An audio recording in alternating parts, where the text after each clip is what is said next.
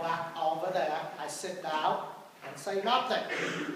All your eyes will be look intently on me and say, Father, what's going on? After 3 weeks of mission, don't you know you're supposed to give a homily and not a time to sit down? And then as you all look upon me, I look up and I said, today's gospel is fulfilled in your hearing. You were like, what the heck you learned that from, Father? Well, that's exactly what Jesus did today.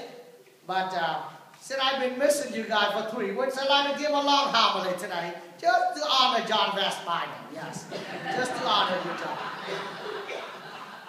You know, we every year at the end of the year, the New York Times would have a selection of the person of the year, right? To get on the front cover. I don't know how they do that, but there are years that they found the person and you would look and say, man, I don't know who did it, but they got it right. They really good this year. And there are years that you look at that and you say, who the heck would have elect this guy or girls to be the person of the year? What have that person do? Well, we like the person or we don't like a person because of our personal relationship. If we like a person, it's because that person and us have something in common.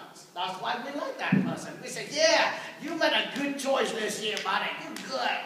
And if we don't like the person, we say, man, because we and that person have a lot of things different. Even in this even small community, this family of faith, you know, we're all different.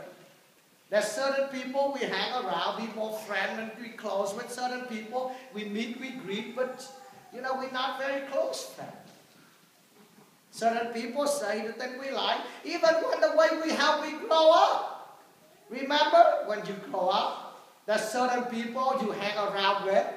If you are redneck, like to go out there, motorcycle, you get along with that group and you hang around. And that's a group of people who go to the mall, go to the city, the hippies, you know, remember that? You know? And if you don't like that, you say, man, they look weird. And they would look at you and say, you weird too, bro. That's an African-American bro. You, bro. You look weird. And you know, I remember when I first came here in the early 90s to this country, remember they got the baggy jean? Remember that? The jean is 3 times bigger than they. And they walk every 2 steps. They got to pull up like this and every 2 steps and pull like that. Did you remember that? And you're like, that's so weird, man. Why don't you just buy a smaller jean? And did you see, then the jeans that have the, what you call that, the cup, right, the knees? And then it costs more. I just tell, come and see me. I got a lot of old jeans that have been cut right here. But it's not the same. Wow, we look at that and we think it's so weird. We're different. Paul talks about that today in the second reading. We're different. But we need to learn how to accept our differences. He said, don't point the finger at the older one apart and say, well, you look funny in the ears. You don't know what you're doing. But he said, we hurt ourselves by doing so. I once told you that before I was ordained a priest, you know, when we met with the bishops and the vocation director, you know, and we talks about where would we like to be, right? So I told them, I said, I go anywhere except go to St. Mary's on the Hill in Augusta. 3 weeks later, I got a letter from the bishop. I'm going there. And, you know, and I didn't pay attention to that. So when it come closer to June the 4th, that's my ordination, I called the pastor there, Father Jerry Reagan. I said, I would like to come down and visit the parish. You know, I heard a lot about that parish. You know, they're all Anglos, they're all white.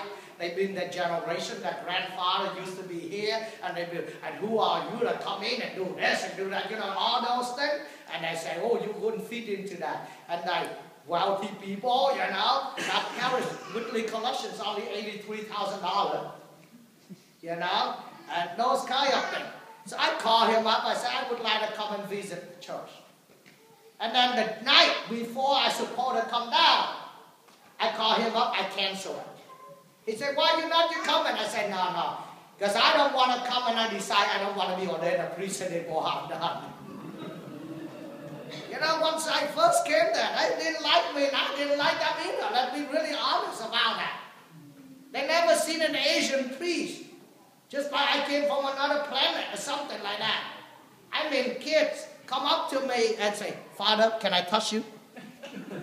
And he touched me and he run back to the mom. He said, Mama, he's real. Come on, man. Of course I'm real. We're different. And you know me, the way I talk when I first came here, you know I'm different too. I don't talk the way y'all talk. Don't try.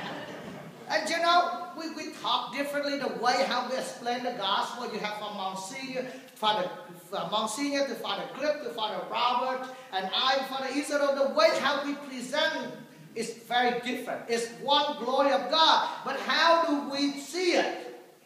We're different. The way we talk. And even when I was at St. Mary's on the Hill, you know, I have a tendency to talk really fast. And when I talk fast, they couldn't understand me. They told me, Father, you got to slow down because we can't understand you. You know what I told them? What's your problem, man?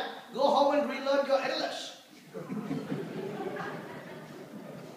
I can do massive Vietnamese, English, Spanish, and Latin. Which language you want me to know? They said, keep your English, Father. We're okay with that. But as we grow, we accept that we're different. We came to love one another, and we build up the body of Christ. The day I left there 2 years after, the pastor said, I got the biggest going away party no priest ever got. Because the people show up. Because they accept Montino is not the same like they are, and I accept them that they're different.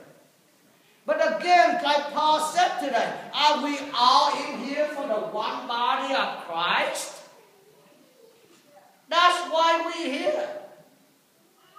We may be different, our background, where we came from, what nationality we are, how do we look, what kind of social condition we grow up. But his brothers are here for one reason, to build up the one body of Christ.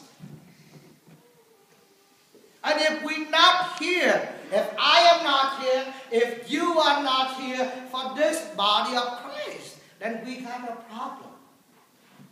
We need to heal that problem. If a hand feels hurt, the whole body aches. Even the hair falling. Well, I'm not talking about a few people here, but if a hair's falling off, the face look different. Did you see that? I just let my hair all back up now. What you should call that? You dyed the hair black. You know, it doesn't matter what part of the body. It hurts the whole part.